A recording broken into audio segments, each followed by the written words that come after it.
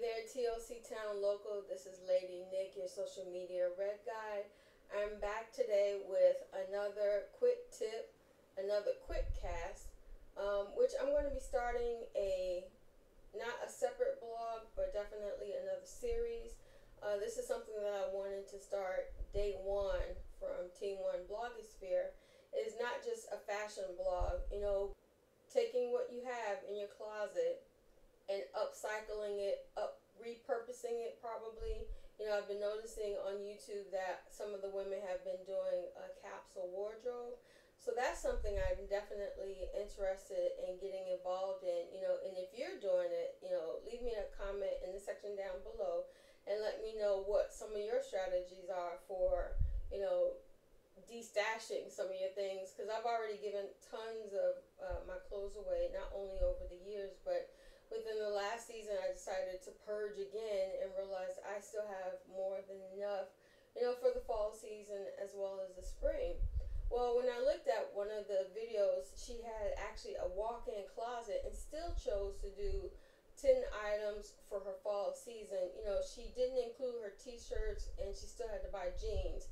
But I was really impressed with the fact that, women are going to this mindset now. So I came from a background of just uniforms all my life, from grammar school, high school.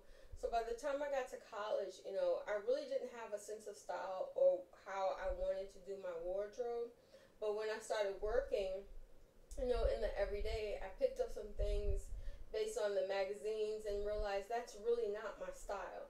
So now that I'm not rebranding, I'm just focusing my fashion, my business sense, my artisan admin ways to encapsulate what I want to wear on a day-to-day basis as I'm filming.